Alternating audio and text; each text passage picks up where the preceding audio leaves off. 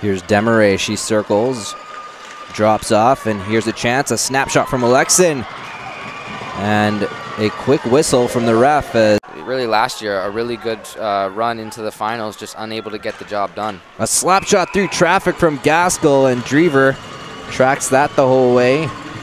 Will hang on for a face-off.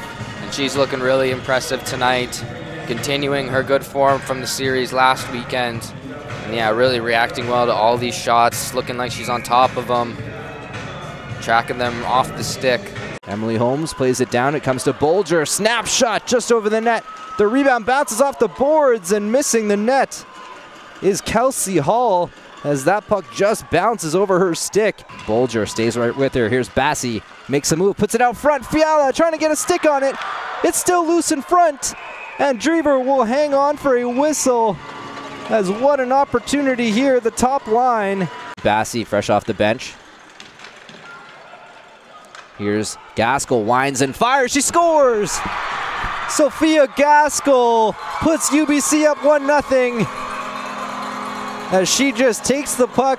Bassi on the forecheck, jars it loose. Gaskell walks to the middle and wires one home. It's 1-0 UBC in the third period. What a shot, Sophia Gaskell. Just an absolute ripper, and you could hear the crowd loving that one.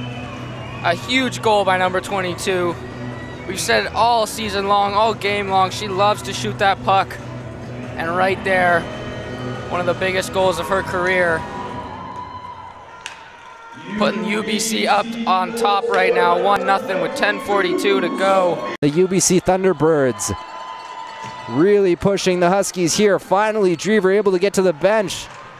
But it might be too little too late, and it is. The UBC Thunderbirds take game one, a 1-0 shutout victory for Elise Huggins, and that's 4.